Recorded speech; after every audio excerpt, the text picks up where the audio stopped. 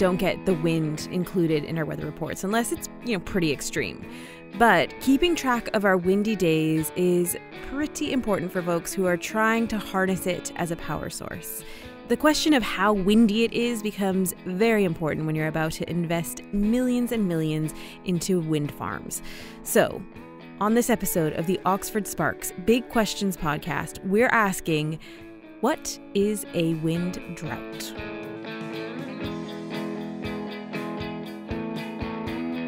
Hello, I'm Emily Elias, and this is the show where we seek out the brightest minds at the University of Oxford and we ask them the big questions. And for this one, we have found a researcher who loves windy days probably more than sunny ones. Hi, I'm Matthew Wright, and I'm a PhD student in the physics department in Oxford. I'm part of the atmospheric physics part of the department, looking at weather and climate physics.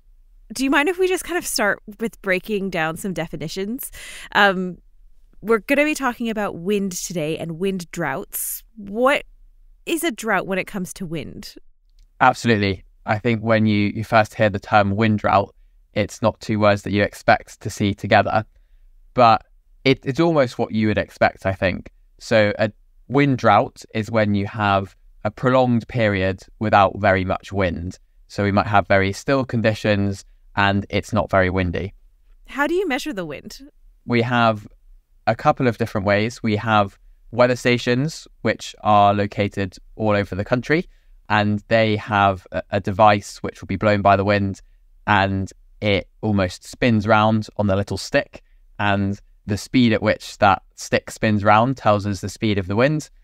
So that's the way that we can measure it directly, and a lot of those will be at places like airports or other weather stations across the country. And the other really important tool that we use are weather forecasting models. So we put all the observations into those weather forecasting models, and that can help us estimate what the wind might be somewhere where we don't have a direct observation. Can you give me an example of what a wind drought is?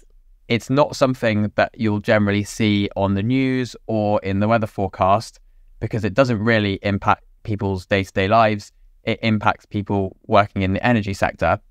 So there's actually a good example from last year in late November and early December in 2023, where we had a week-long wind drought over the UK. And what that was really low wind speeds, 40% lower than we would expect for that time of year. And that was bad in itself. But at the same time as we had these really low wind speeds, we had a simultaneous cold snap.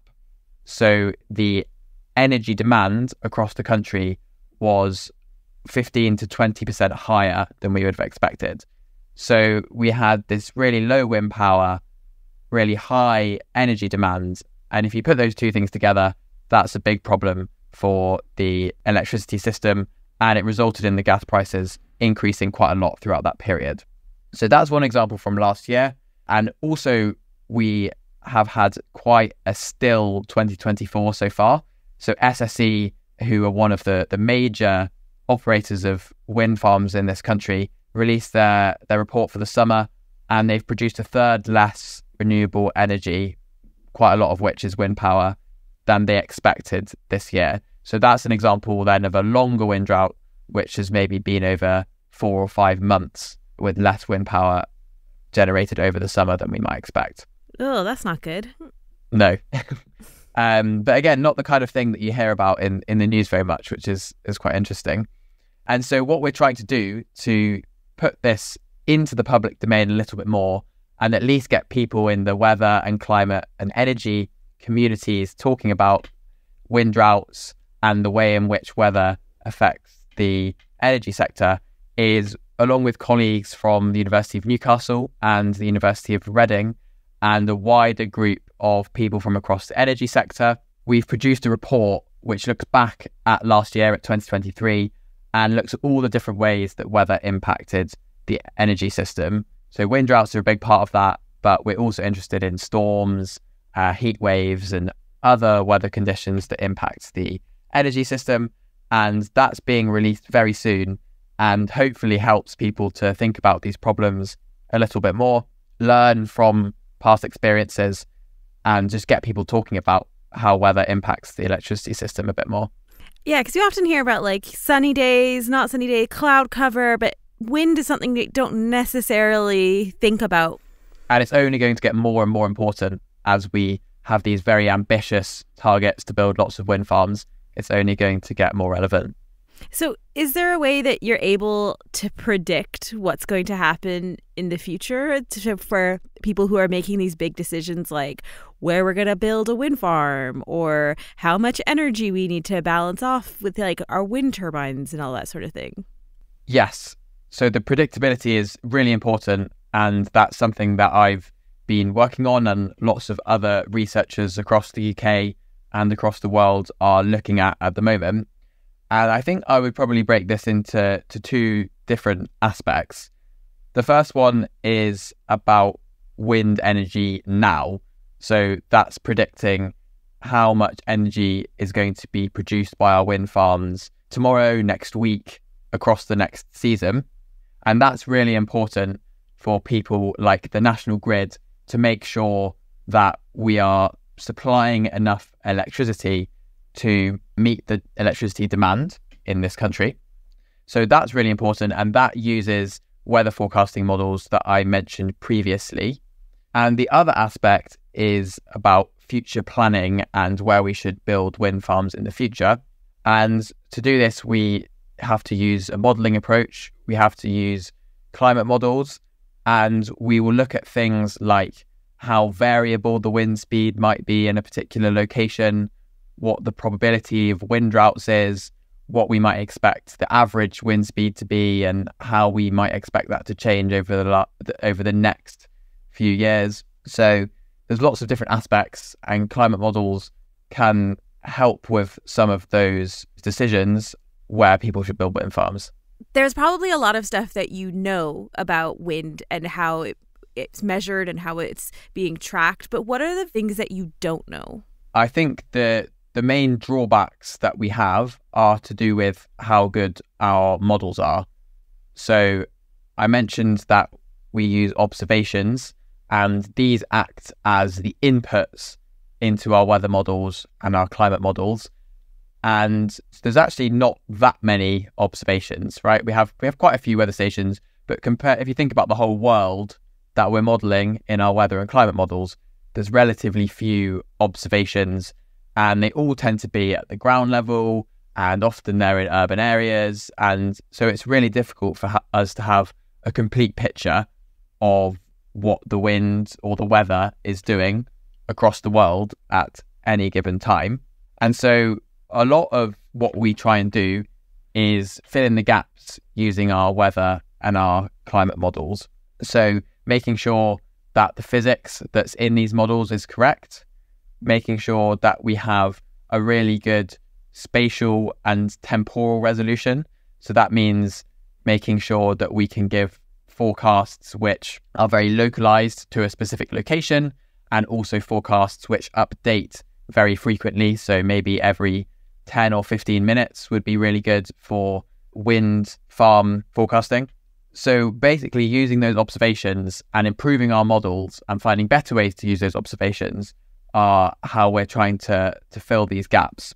And I think maybe the other thing to mention, our observational record doesn't go back that far. So in the best cases, we have a few observations that might go back 150 years or something like that. But in a lot of cases, many weather stations have only been operational for 40 or 50 years maybe.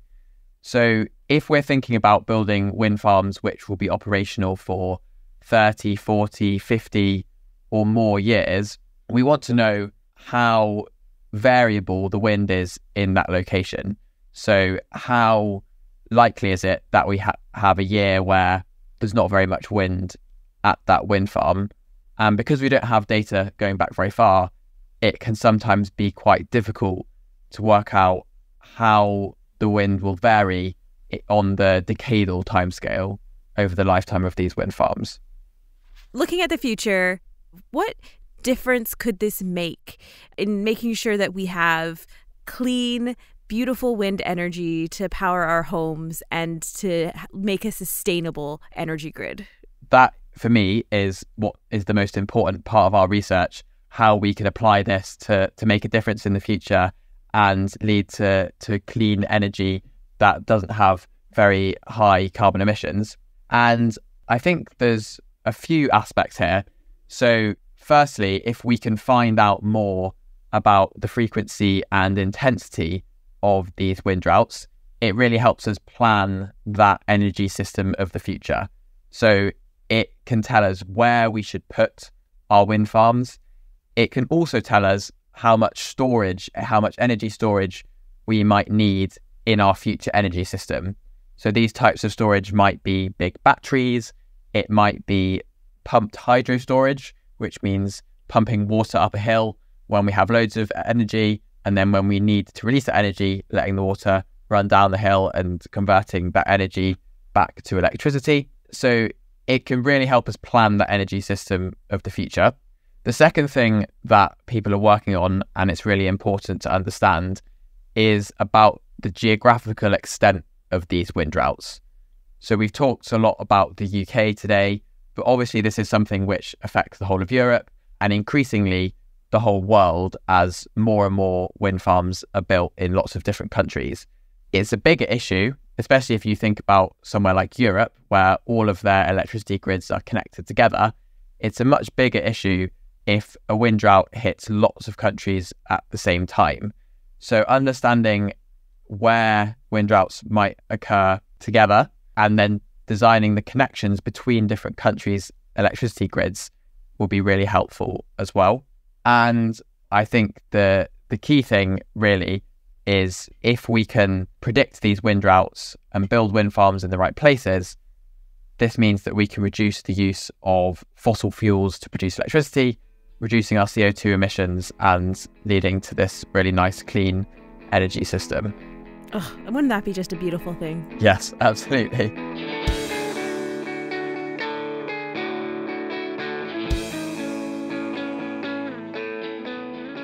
This podcast was brought to you by Oxford Sparks from the University of Oxford, with music by John Lyons, and a special thanks to Matthew Wright. Please tell us what you think about this podcast, or if you have a big question, get in touch. We are at Oxford Sparks, or check out our website, oxfordsparks.ox.ac.uk. I'm Emily Elias. Bye for now.